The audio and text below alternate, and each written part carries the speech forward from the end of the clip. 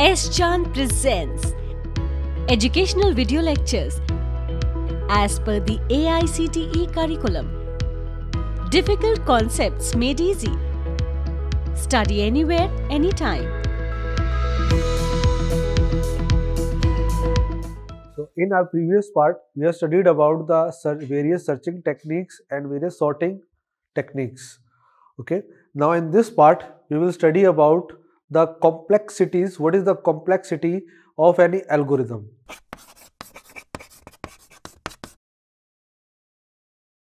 Hi, myself Dr. Shrihar Shatri, and welcome to S. Chand Academy. Before going ahead, I recommend you these books of engineering from S. Chand Publishing. So what is complexity and what is the meaning of finding the complexity? The complexity means how much your algorithm is efficient. Okay, this is efficiency means how your algorithm is working fast. Is your algorithm is taking the more space? Is your algorithm is time consuming or not? So how to identify this? So the concept to identifying this time or space is called time complexity and space complexity. So time complexity is what? The amount of time taken by an algorithm to run, and the space complexity is working space or storage is taken by the algorithm to execute the certain program, that is called space complexities. But right now in today's era, we are more focused on time complexity and less focused on space complexity. So we are focusing in this lecture, we are focusing on the time complexity because now the space is increasing day by day. So to understand the concept of time complexity, let's have a practical example. So there are 24 different children. Out of these 24 children, the one children is having a pen, and we have to identify that which child is having a pen. So what is the process to identify the which particular child is having a pen? So let's take the one way. There are three ways as I have searched. The one way is, this is the first person. I am asking from this person, do you know out of these 23 who is having the pen?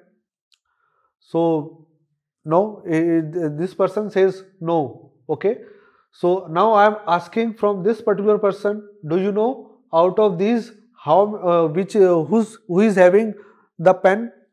So n times it is searching, okay. So how many times it becomes? This becomes n into n, okay. So it becomes n square.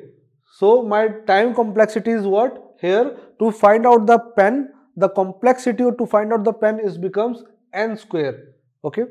Now the second is, I am going to this person asking about that, do you have pen? Now this person, do you have a pen? This child, do you have a pen? Do you have a pen? So there are 24 children. So I am going towards the 24 times. So my n is, if there are n children, so that means n times I have to move. So my complexity is become n. So this is much easier than this one. Okay, if there are 24 students, then 24 times I am there. If there are 100 students, then 100 times I am asking from the children, do you have a pen or not? The third way is, I split this in two parts. Okay, one part is this, another part is this. Now I am searching that, do you have a pen? Now I have got a clue that yes, this part is having a pen. So I will ignore this particular part. So my time is become less. My time is divided. Okay. Then again I divide this part in two. So I will focus in this and this only. So now I got a clue that this particular part is having my pen. So I will again divide this here in this part. So same, I am dividing the things in the different parts. So when I dividing the things, my searching time becomes very less. So this is called the concept of time complexities, and when we are dividing this, so that means we are talking about log n. Okay, so now arranging all these things in the form of computation, in the computation of computer science. So n square, n and log n. So in computation we call time, there are notation is called asymptotic notation. So if we want to know the complexities of an algorithm, we must know the asymptotic notation of an algorithm, which is refers to defining the mathematical foundation of its runtime performance. Okay, there are three types of runtime performance: best, average and worst. So O n square, what is the meaning of O here? O is order of. Order of n square is the worst, order of n is the average and order of 1 is the best one. So there are, we focus, when we talk about the time complexities, we must focus on the order of best, average and worst. So when we talk about the efficiency of any algorithm, we must focus on the worst case. What is the worst case of an algorithm? If the worst case is O n square, that means the time complexity is very hard. That time complexity is very hard. If the worst case is O n, that means it's a very good. Okay. And if the best case is O1, what does it mean? I am asking from this person, do you have a pen? And he is saying, yes, I am having a pen. This is the best case, because I don't know, I don't have to ask from other one. From first person I am asking and that person is having a pen, this is called the best case. Now how to calculate the algorithm's efficiency? First is constant time. The arithmetic statements like this: x equal to x plus y, x equal to x star y, x equal to x star x plus y by 2. So these are the various arithmetic expressions, and these expressions take constant time. Okay, so there is when we execute the simple statements or simple arithmetic expression, it takes the constant time. So whatever the values of the variable x and y exist, the execution time remain the constant. So that's why it is called constant time. The next is linear loops. Now this is the important concept. What happens? This is the for loop for I equal to 0, I less than 100, I plus plus. That means this loop will run 100 times. If the value is n, then this loop will run n times. So that's why the complexity of this particular loop is n, or we can say in terms of big O, it is O n, because this particular loop will run n times. Second is for I equal to 0, I less than 100, I plus equal to 2. It means what? This loop is increasing 2 times. It is jumping 2 times. It is increasing 1 by 1 and it is I plus equal to 2. When this loop is increasing 2 times, that means the number of iteration is half. The number of iteration becomes half, so the complexity becomes n by 2 here. So this is the concept of linear loop. When the single loop is there and the loop is increasing by 1 by 1, it becomes On, and when the loop is increasing by 2, then it becomes n by 2, and if the loop is increasing by 3 times or 4 times, then it becomes n by 3 or n by 4. Then the third concept to find out the algorithm efficiency is nested loops. We call it quadratic loop as well. Nested loop means loop inside the loop. We have already studied this. So what happens here? For I equal to 0, I less than 10, I plus plus. For j equal to 0, j is less than 10, j plus plus. This loop is the inner loop, this is the outer loop. So when I equal to 0, since j will run from 0 to 10. So 10 times it will run. Okay. Then again I plus plus, I equal to 0, I equal to 1, then again j will run 10 times, and this process will happen till the I is not equal to 10.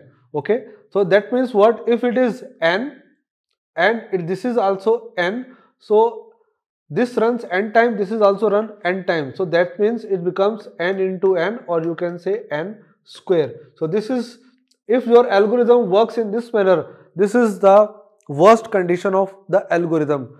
I hope the concept of this nested loop is there. The nested loop works in this manner. Okay, there are two nested loops, so it works in n square. If there are three nested loops, then it works in n cube. If there are four nested loops together, then it works in n4, and so on.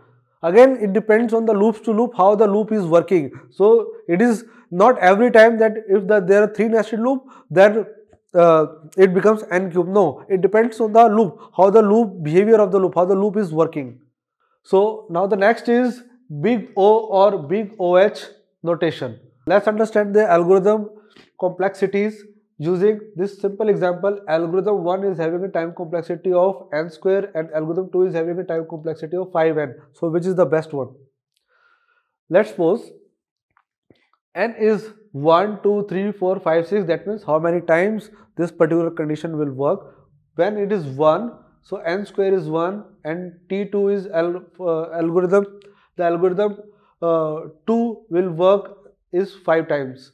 So when the n is 2, it is 4, algorithm 1 is 4, algorithm 2 is 10, 3, 9, 15, and see here, when the value of n is 5, both are taking the equal time, that is 25 and 25. Okay, but when it is 6, what happens here? This n square is taking more time than algorithm 2.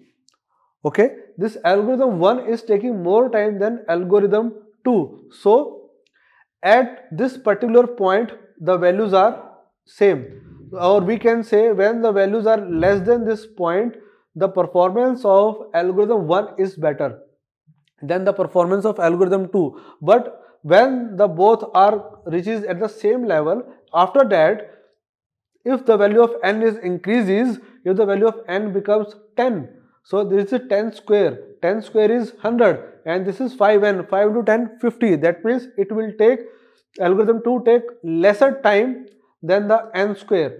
So the conclusion is this: algorithm 2 is best because when n equal to 5, both algorithm take same time, and for n is greater than 5, algo 2 will take less time compared to algo 1. So this is how we can compare the complexities of various algorithms. So this was a small introduction of the topic time complexity. It is a very vast topic, time complexities. So in a very short, I have explained you the basic and fundamental things of time complexities. I recommend you these engineering books from S. Chand Publishing. If you like the video, please do not forget to like, subscribe and share, and press the bell icon for more updates.